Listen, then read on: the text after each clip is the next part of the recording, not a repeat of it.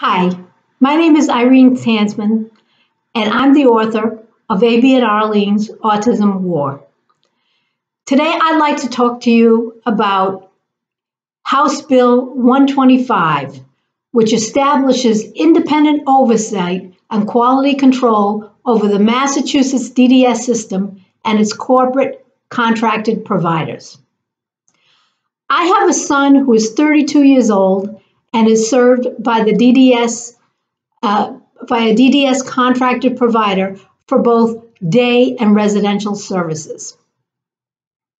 My son has been abused in two different substantiated abuse cases. One involved tying belts on him so tightly that it caused welts around his waist. The other was when he was repeatedly punched in the side of his head and had his genitals squeezed. This abuse occurred in his day habilitation program.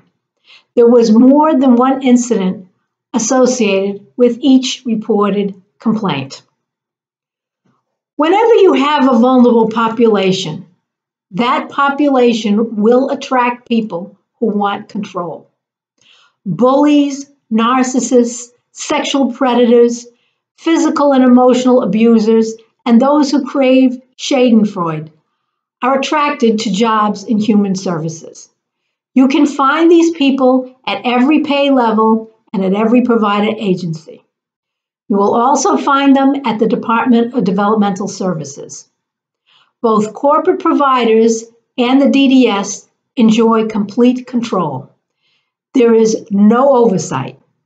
The DDS supports corporate providers and vice versa. There are no independent advocates in the system for vulnerable individuals and their families. People who truly want to help this population are also attracted to the human services field. These folks are extremely dedicated and hardworking. You will also find them at corporate provider agencies and at the DDS too. What you end up getting is a matter of luck.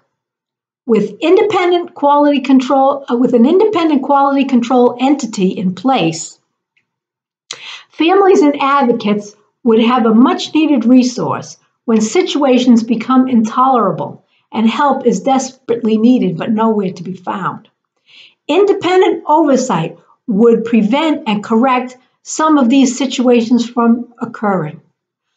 I do hope that House Bill 101, Nicky's Law, gets passed.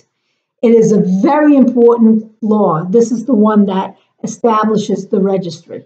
However, it is not enough. It's just a tiny baby step. I fought for 5 years for accommodations for my son's Crohn's disease within his rehabilitation program. Staff did not have the time to accompany him back and forth to the bathroom the many times he asked to go. The answer a staff person had for my son's Crohn's disease and frequent trips to the bathroom was to put a belt on him so tightly it formed welts on his body, and she denied him access to the bathroom. One Friday when I picked him up, he was wearing a belt like that, but I couldn't see it. I didn't know what was going on. I saw him whimpering periodically, but I didn't know why. When I finally saw what they had done to him, I felt like I was going to faint. I tried to cut off the belt, but I couldn't get a scissor in. So I just worked to unfasten the belt by pulling it. He screamed with pain, but I finally got the belt off. Eventually, I ended up at a hearing at the DDS, and we got him an aide who would help him with his issues. But it was a long, hard process. It took 5 years of suffering before the issue was finally resolved. Access to the bathroom is in the DDS regulations. While this is considered a basic human right, there is currently no entity in the system that assures that this right is respected. So, whether you're a lawmaker or just somebody watching this video, if you live in Massachusetts, please support